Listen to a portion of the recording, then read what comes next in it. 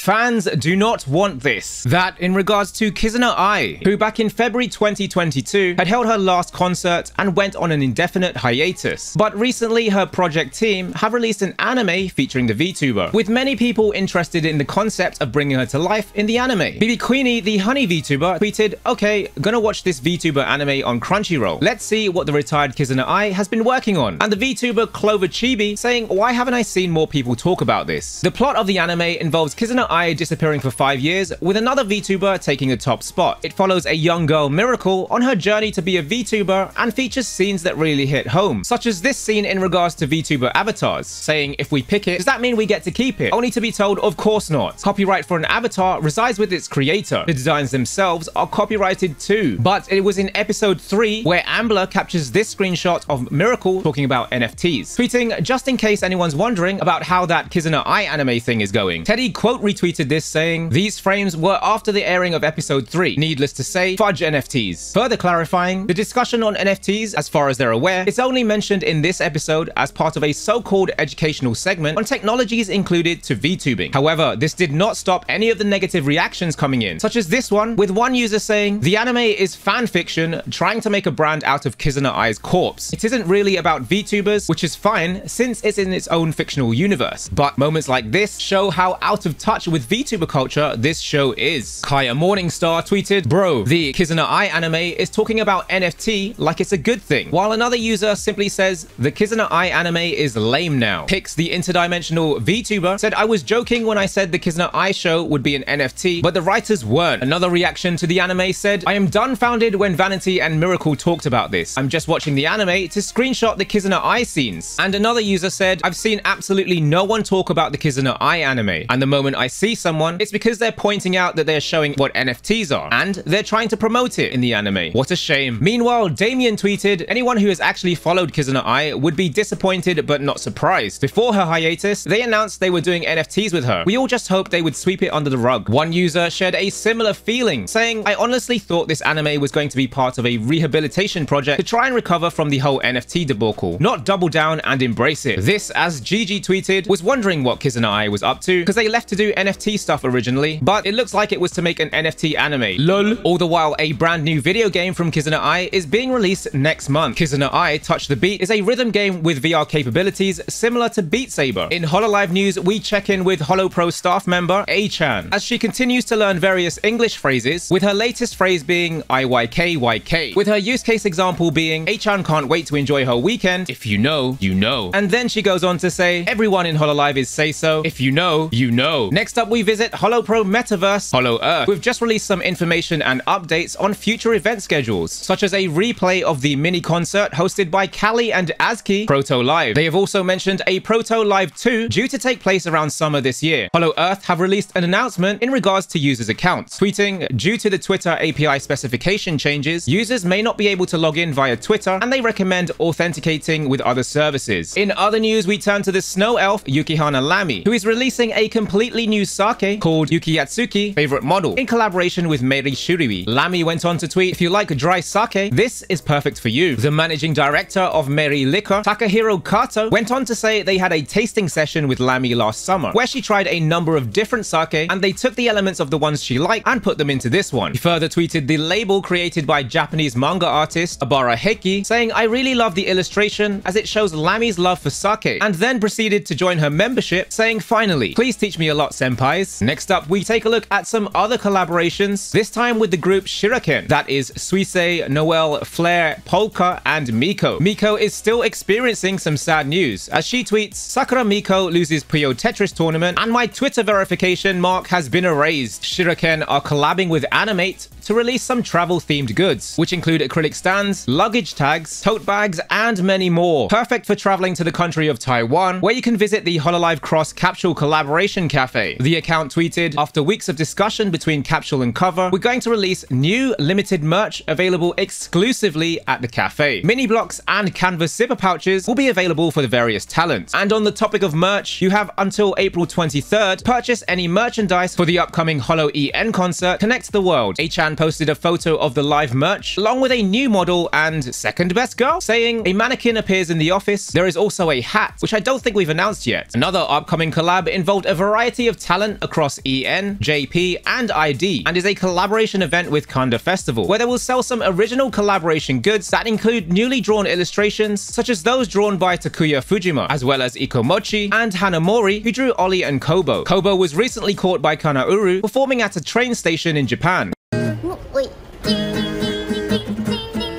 Hololive ID will also feature in an official fan book that's coming soon. And the recent 3rd anniversary merch for Muna was modeled by the best girl Yago, this being a backpack designed by Hyde, while Yago then went on to model Yopi's 3rd anniversary jacket. In other news, we turn to Holostar's Kishido Tenma, who celebrated their birthday recently and announced they will be releasing a new song every month for memberships only, with the first song releasing on April 30th. As part of the birthday celebrations, Tenma also released a dating sim game called My Night is Noisy. Commemorative merch was released, and Tenma also uploaded a cover of Yesterday to his channel. Lastly, this is your reminder that the archive for Hololive's Our Bright Parade will end on the 21st of April, so be sure to grab your tickets and watch the VOD before the deadline. But if you're in Japan, there is a Super Expo after party. It costs 95,000 yen, or about $700, and is a one-night, 2-day celebration which includes a hotel check-in, travel on a special chartered train called the Hololive Express, 2 exhibition parties, and a fan meeting of Matsuri, Polka, La Place, and Iroha. Next up, with more news, I hand you over to my co-host, Heidi. Take it away. Hi everyone! Starting off, we check in with VReverie, a Singapore-based VTuber agency, announcing their new Kohai from their upcoming 2nd generation Odyssey, with each of the new members quite literally giving us a sneak peek of their models. Starting off with the world's greatest and cutest treasure hunter, Cherry Lupina, Demon Queen raid boss Rena Ayana, Wandering Tiger Warrior Erika Byako, and Seer of the Lake Akiko Sushi, so be sure to keep an eye out for more information closer to their debut, as I'm sure fellow VReverie talent Ophelia Midnight will make sure of it, as she says here that this will be all she will talk about until then. But also debuting a new generation is Sony Music's virtual talent development and management project, V, introducing to us their 5th wave of talents, Dev-E, featuring Guardian Dog Amaniwa Yae, Salamander Bartender Kokuyo Lira, and Gepaku Lui. This wave is set to debut on April 26th in this order, as we anticipate what these talents have in store for us all. Moving on, we have Akio Air's Athena Nightingale, who had held a 48-hour donathon just this past week, and now the talent is set to head to Japan for a 3-week vacation, and can't even sleep due to the excitement, as she can't wait to see Fuyumi Toba and Production Kawaii's Lua Asuka there, along with the talent's academy friends as well. So we all wish Athena a safe trip and a fun time with her friends in Japan. And lastly, we check in with Lucid Multimedia, who similarly announces that their talent, Angelina Kumalo, will be taking a 2-week break from her activities, though it seems that the agency had tried to convince the talent to do so, instead of the other way around. Lucid Multimedia writes that after weeks of hard work, we finally convinced Angelina Kumalo to finally take a break. She will be resuming her activities on May 1st, but until then, she will not be doing any scheduled streams. However, Angelina still may plan on doing guerrilla streams, though her agency sure hopes she would rest instead. So be on the lookout. Thank you, Heidi. And that is all for this episode. As always, feel free to like, comment, and subscribe below. Send in your VTuber news to our Discord, and we record live on twitch.tv. We'll have more Things VTubers Say for you soon.